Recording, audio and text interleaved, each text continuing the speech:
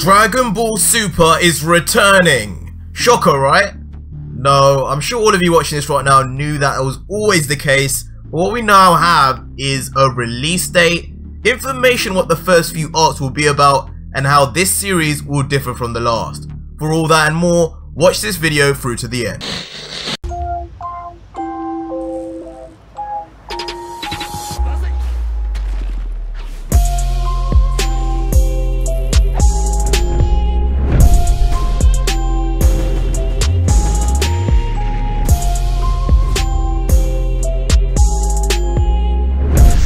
Right, so first things first, the alleged release date is July 2019. Yes, not 2020, July this year, in less than 4 months time. But just know this information is unconfirmed and no official announcement has been made. But instead, Geekdom 101, who's often affiliated with much of Funimation's cast, is the one who's releasing this information. So make what you want of that, but you guys would know from my past videos, Dragon Ball Super has been having news of its return confirmed for literal months, from licenses for episodes being publicly sold to Italian voice actors from the cast accidentally confirming the fact Dragon Ball Super has been in production for a while now.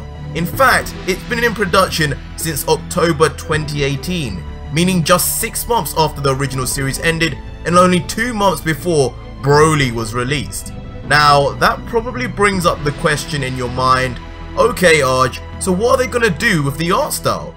Clearly in Dragon Ball Super Broly the art style was different, all thanks to the designs of Shintani. Well, allegedly Shintani is definitely returning to the main series now, and the art style will follow on from what we saw in Dragon Ball Super Broly, which to be honest is not really surprising and is something we all knew was gonna happen for the sake of consistency. Now, what about the first few episodes and storylines?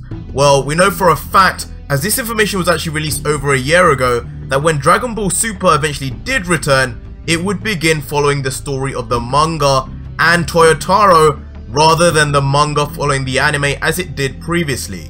However, this does not necessarily mean they will be one-to-one the same, as we know the manga did make some changes and alterations, and that is likely to remain the case again for consistency, as ironic as that sounds, but also to ensure the anime continues to have the hype from spoilers and everything that it had last series. And don't forget all the filler episodes we're most likely gonna get. Now, I'm excited even though this is unconfirmed, as we've been thinking for a while now that in April, yes, next month during the Dragon Ball 30th anniversary, we would get this announcement. So in effect, Christmas has kind of come early and now you have some idea of what will be happening, but still 4 months?